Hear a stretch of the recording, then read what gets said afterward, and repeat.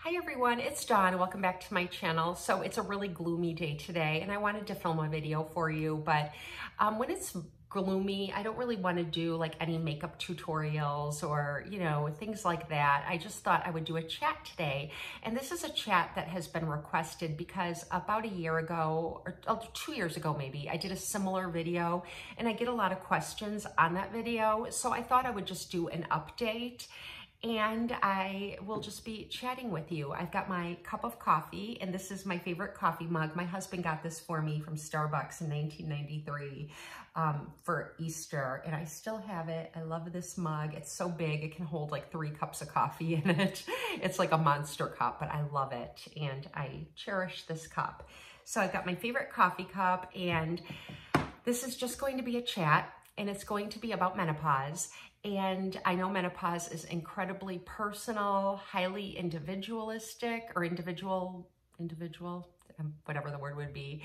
And no two people go through it the same. My mom and I didn't even go through it the same, although it does seem to be very highly genetic as well. So if you look at your mom, your aunts on your mother's side, and your sisters, typically you'll follow the same trajectory, but not always. So I am a registered nurse, but I am not a professional on menopause at all. I was an ICU nurse and my specialty was cardiovascular and open heart surgery and things like that. So definitely not menopause. So I will lead you to someone who I found incredibly helpful, and it is Menopause Taylor. She has a YouTube channel. She's an OBGYN who specializes in menopause, and she does a series on her channel. You could even purchase a workbook and follow along, and all of her videos go in order. You could watch them in order and fill out the workbook and take control of your menopause.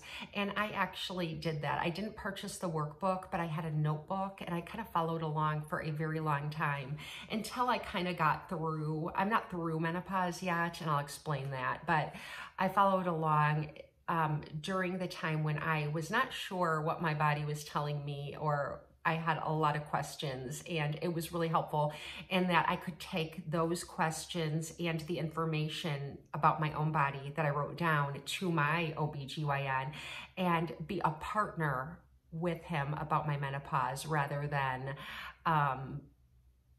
having the doctor tell me what I need to do. Instead, I could go in and say, well, I'm thinking this, this, and this, and based on this, you know what I mean? So I had more knowledge, and anybody can have that knowledge. So I would really recommend her channel, and you don't have to follow along. You could even just pick and choose videos that are of interest to you. After I stopped following along, I did start picking and choosing videos that answered questions that I had. And if I couldn't find a particular video, I would just send her a message and she would respond so quickly and lead me to the correct video that would be helpful to me. So she's a valuable resource, and I'll link her channel below. So anyways, I started going through perimenopause. I guess we're always perimenopause when we're around the time of menopause. So when your body starts, you're getting through your childbearing years and your body's starting to go through the change, you are now in perimenopause.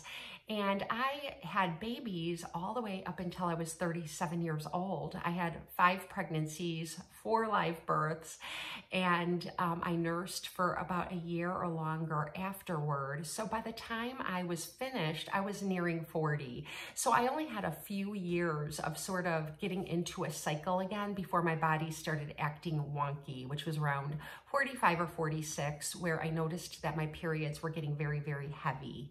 They were pretty regular still, but just very, very heavy. And I remembered that when my mom went through menopause, I have like a little itchy eye. Sorry about that. It's like I'm trying not to itch it and it's just getting worse. Anyways, my mom started to go through menopause. Well, when she started going through menopause, she started bleeding very, very heavy. And not to get off topic, but to tell you what happened to her was that between her late 40s and early 50s, her periods got incredibly heavy and she had to wear like these huge pads, and it was miserable for her. And she went to her doctor finally, and was really complaining about it. And they said that she should have a D&C because I guess she had a buildup in her endometrial lining, and it was causing this really, it was hormonally related, and it was related to menopause. This was back in the late 80s, early 90s. So she did go and have a D&C, and then she never had a period after that. After that day that she had the D&C, she never even had like spotting or a period. So she was in menopause. She was post-menopausal then. So like after a year, you have to go an entire year without a period. If you go 11.5 months and have a period, you're not menopausal yet. It has to be an entire year. And if you go 11.5 months and then you have a period, you have to start over counting from month 1 again. And it can be frustrating for those of us who just kind of want to be through it. So she did. She went through menopause. So when I hit my mid to late 40s and started getting heavier and heavier periods, I thought for sure that's what's going to happen. I'm just going to get heavier and heavier, possibly need a D&C, and then I'll be through menopause because that's what happened to my mother. But what actually ended up happening was I got heavier periods, and then they got further and further apart. And when I would have one, they're very willy-nilly. They'd be heavy or they'd be light, or I'd skip a few months. And it was nothing like what my mom went through. I even asked her about it, and she's like, nope, that wasn't my experience. I do have a sister who's 2 years older than me, and she followed the same trajectory as my mother. I don't think she had a D&C though. She just kind of got heavier and heavier and heavier, and then they eventually just stopped. So hers was very similar. I was different, but I've always been a little bit different genetically from my mom and my sister. Like they're very petite. They're like 5'2" and these tiny ladies, and I'm 5'8", and they're blonde and I have red hair, and their skin tans and mine doesn't. So I don't know, I'm just very different genetically. So around the time that I was having these wonky periods, I was also experiencing some unpleasant symptoms. I was having irritability, some sleeplessness, either trouble falling asleep or night waking and being unable to get back to sleep, or just waking up at an ungodly hour in the morning and not being able to go back to sleep. And it was really creating a brain fog and some real irritability. I also noticed that where I would normally put on weight when I would overdo it would be like my rear end and my thighs. And now I was noticing that I was starting to put on weight like in my tummy for the first time ever. And so I was not enjoying that, obviously, but, and I was noticing that I wouldn't have to eat as much to put on weight. So things were just slowing down. That's what was happening. So I did go see my OBGYN for my annual visit, and I mentioned all these symptoms, and I noticed, and my family had been complaining about the irritability, obviously, and my husband didn't like the night waking. I'd wake him up too, and he felt bad for me because he knows how much I love to sleep.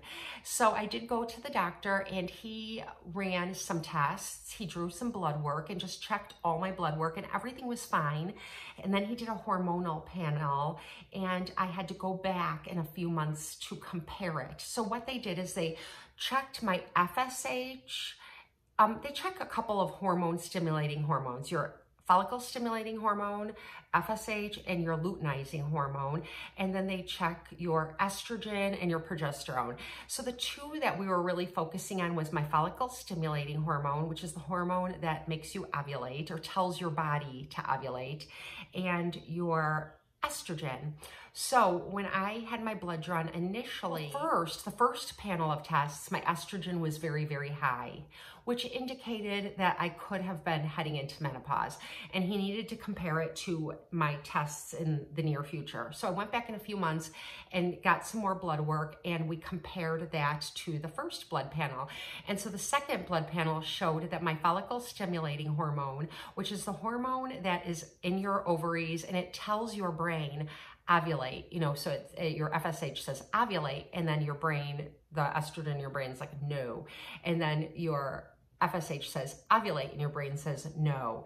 And so it keeps on getting louder and louder. So as it's doing that, your FSH is getting higher and higher and higher, and then your estrogen is getting lower and lower and lower. So that's what mine showed when we compared it. So the first blood panel, the estrogen was high, and we needed to see what was happening in the future. So I can't remember it was around 5 or 6 months that I went back later, and then it showed that my FSH was high and my estrogen was low. So it showed that I was heading into menopause. It was just a blood confirmation. Not everyone needs to have that done, but because we were going to treat the symptoms, it was wise to have the blood work done. And so then at that time, he prescribed Clamera Pro patches for me, which I'd already heard about on Menopause Taylor, along with lots of other options, lots of other types of hormone replacement therapy, and even some natural approaches to hormone replacement therapy. But I thought, that's fine, I'll go ahead and take these patches. So he gave me Clamera Pro, and it's estrogen and progesterone in a patch, and you put it somewhere on your body where you have a lot of more fat, and you don't have, not on your breasts or by your ovaries. So I would put those patches on once a week and change it weekly. And I started to feel like myself again. I started to just feel just like myself before my hormones started going crazy. And I was overjoyed with it. However, there were some downsides to that. The patch would sometimes come off in the shower, and they were $50 a piece, like $200 for a pack, and my insurance didn't cover it. So every month I was paying $200 out of pocket for these patches. And so we decided then, after a few months on that, that I would try to go on a low dose birth control pill that will so what the patch did is it replaced my hormones that I was missing. The low dose birth control pill overrides your hormones and gives you the hormones back. So I decided to go on low Seasonique, which is Seasonique birth control, which the normal birth control Seasonique you take for 3 months, and then you take a week off and you menstruate, and then go on for another 3 months, take a week off and menstruate. So you menstruate just once every 3 months. Low Seasonique is the same way, except you might not menstruate. So low Seasonique is a much lower dose, and it overrides your hormones and gives you the hormones. So some people asked me questions about that. They asked me in my old video, am I still taking the patch, or what am I doing now? And I would explain, I'm taking this low dose birth control pill. And then they would say, well, how do you know you're in menopause? Well, if you're taking a low dose birth control pill and you're in menopause or heading into menopause, you won't know, because you're not just replacing the hormones, you're overriding them. So if you're on birth control pills and going through menopause, you shouldn't really know. Not that that's a bad thing, but I don't know, it's probably a good idea to stop taking them and see where your body's at. It's just my personal opinion, but that's just my opinion. And what's that worth? Everyone's got an opinion, right? So for me, that has been wonderful. I take this low dose birth control pill every single night, a week off every 3 months. Sometimes, well, and here's why I decided to make this video. I was at almost a complete year with no cycle. Even though it's overriding, it's a low dose, but I should be getting my period once every 3 months, and I hadn't been. And I just got a period. I knew when we were on spring break, my breasts were really tender, and I thought something's up, and then sure enough, I got my period. And it's weird, I'm just about to take that week off, so it's right before I'm about to take the week off of my pill. But I will, so I'm not through menopause yet, but I am so close. But I have to start counting now from month 1 all the way to month 12, right? To know that I'm completely menopausal. And it's funny because I feel like a high schooler again. Like, you know, I don't have my own pads or Tampax or anything in the house for me anymore. You know, my daughters took all that when they're at college. I haven't needed it. So I have like toilet paper folded up. You know what I mean? I've got to go to the store and get the stuff. So you've got to kind of be thinking you might get your period at any time. So it's good and it's bad. Like my daughters will say, don't you miss it? Don't you? I'm like, no, I am overjoyed to not get my period anymore, to not have to worry about that. I'm really happy about that. But I know that some women really grieve that. You know, I remember one time when I was like in my late 30s, I went to the dentist to get a dental cleaning, and she was asking me all these questions about dry mouth. I don't have dry mouth, but she was asking me questions questions about it. And then I asked her why. She said, well, because you're getting close to the age. And a lot of times women going through menopause can get more cavities because everything gets drier. Your mouth gets drier, everything gets drier, and it can cause more cavities. So she was just doing some preventive question asking. And I remember thinking to myself, you got it all wrong. I am fertile and I am still having my period. And I was like insulted. So at that time, I was not ready. I was not ready. But when you get to be my age, you do start to feel ready, I think. I have my babies. I did kind of go through a period of time where I thought I can never have another baby. I could never. I mean, not that I want another baby, but I liked knowing that I could have another one, but I can't. And that ship has sailed for me, and I've now embraced it, and I'm okay with it. I'm fine with it, and I look forward to having grandchildren one day.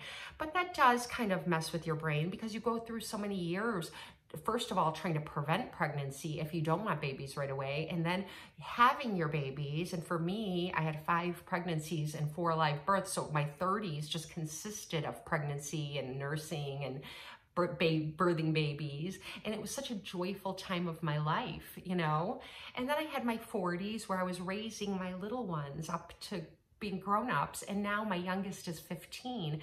So life is full of seasons, and I'm embracing this next season because what am I going to do, right? You can't fight it. You just have to ride it out and go through it. But so there are many reasons why I'm taking the the low-dose birth control as hormone replacement. It works for me. I have my annual exams and I'm fine. I don't have a family history of breast cancer. So, we do have to watch for that because estrogen does make things grow. That's what it does. So it keeps things lubricated. It helps things grow. So if you are someone who's at risk for breast cancer or certain types of cancers, hormone replacement therapy won't be for you.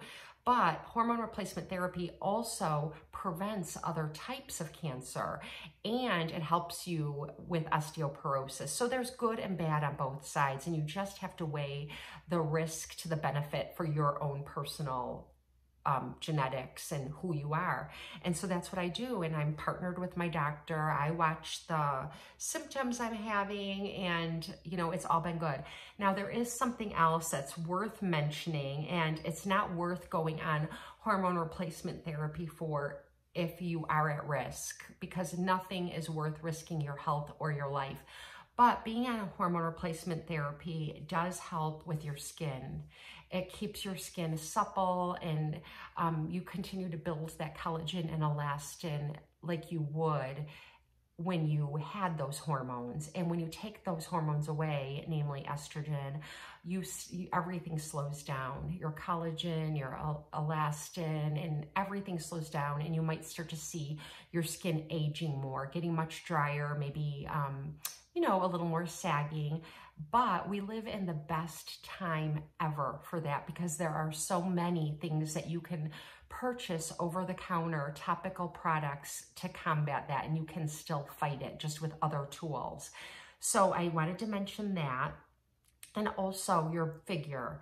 You're gonna, your figure, you're not going to put on that weight in the middle like you typically do when you're postmenopausal. You know how once we go through menopause, our body, we start to put on a little more weight in our arms and in our middle, and our physique changes. So when you're on hormone replacement, you might not see those signs as much. But again, you can combat that with diet and exercise. So there are other tools that you can fight it with. You're not doomed. And I just want to say that because I am on hormone replacement. So I don't want those of you who are my age who aren't taking it and thinking, well, I should have better skin, or it's an advantage. It really is, but you can do other things. And I think Menopause Barbie does cover that as well, other things that you can do. So it's really important for you to know that you're not doomed. You're not going to go to hell in a handbasket because you can't take hormone replacement therapy. So the other thing is your libido, your libido.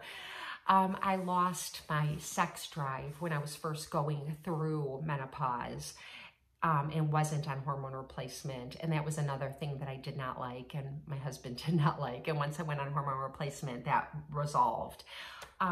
So, you know, there are things that are worth addressing. If it's really making your life miserable, you're noticing that your libido is really low, you might be putting on weight in all the wrong places, you might be, your skin is changing and you don't know how to address these new changes, you're grouchy, irritable, and not sleeping well.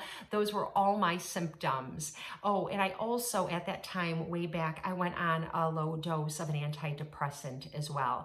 And I know some people would be like, oh my gosh, I can't believe Dawn's sharing that on her YouTube channel, like neighbors and friends and family and so on. But I think it's really important for you to know, because I'm a nurse, I'm a woman, I'm going through menopause, I'm a mother, I'm a wife, and there's no shame. Absolutely no shame. If you need to go to the doctor and get on something for depression, then by all means, if it's going to save you and help you enjoy your life, do it.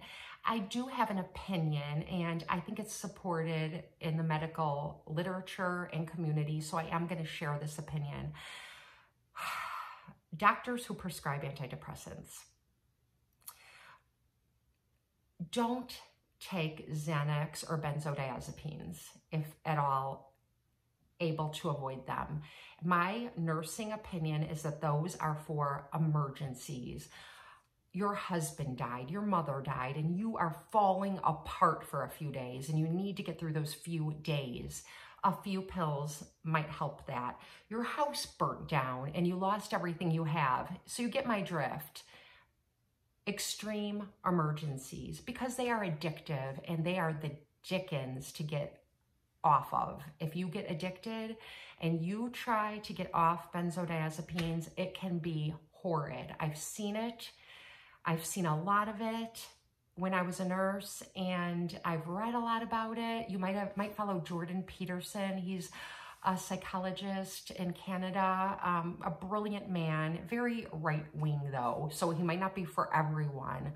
But he might be for everyone. There is a lot that he says that makes sense to a lot of people.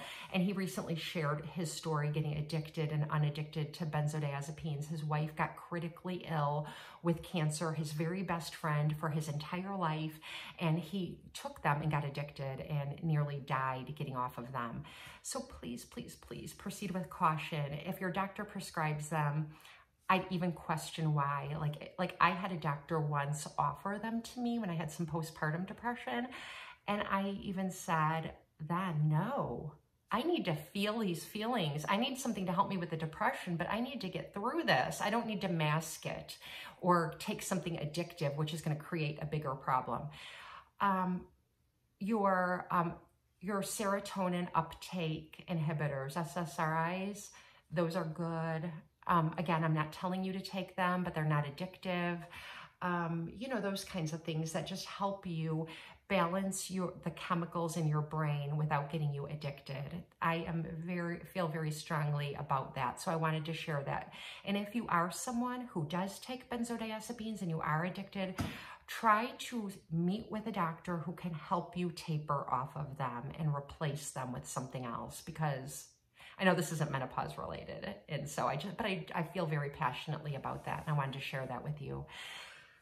So I do take, even to this day, I went off. What do I take now? I'll tell you what I take now. Hang on. So when I was first going through menopause, my doctor prescribed citalopram, 40 milligrams, 1 pill daily. And it really helped. After 3 months, my moods really started to change. I started to feel like my old self again.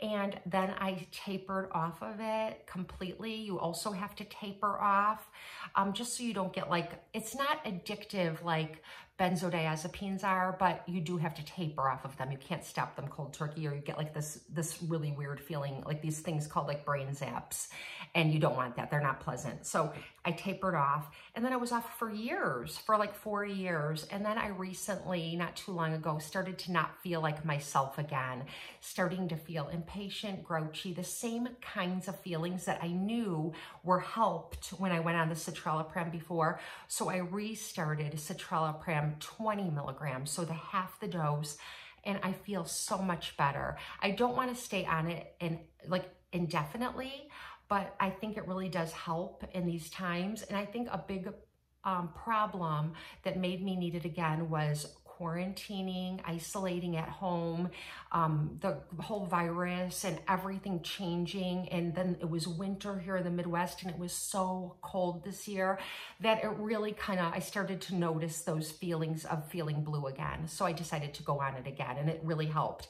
It helped within a month. And now it's spring, and I'm starting to feel better again. I'm starting to feel really happy. So I think I can taper off again. So that's it. I don't think there's anything else that I need to share. I might have forgotten a few things. I'm still taking the low seasonique. I'm about to finish this 3-month pack, and I've got my cycle, so I'm not postmenopausal. Dang it, I wish I was.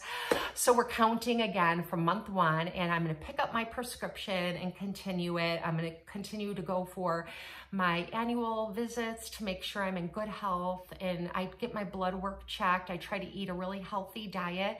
I try to eat a lot of really leafy greens and a lot of fruits, mostly berries, just because they're lower in sugar, but I eat a lot of berries. I try to eat a lot of healthy fats in my diet.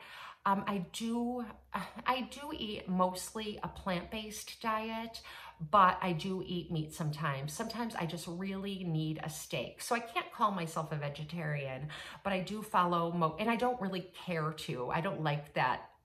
I don't feel that I need, you know what I mean? My daughters are vegetarians, they're always pushing it on me. They're vegan, actually. One daughter's vegan, one's a vegetarian. But I feel like we need to eat what makes us feel good, what makes you feel your healthiest, and a well-balanced diet, including some chocolate cake every now and then, because, you know, life is not enjoyable if you're not also enjoying everything that life has to offer, which is sweet sometimes. So anyway, I hope you enjoyed this video. If you have any questions or comments, please ask them down below in the comments section.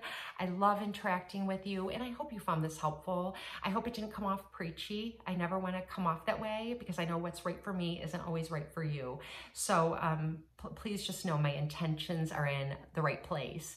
And I hope you have a blessed and beautiful day. I'll see you next time.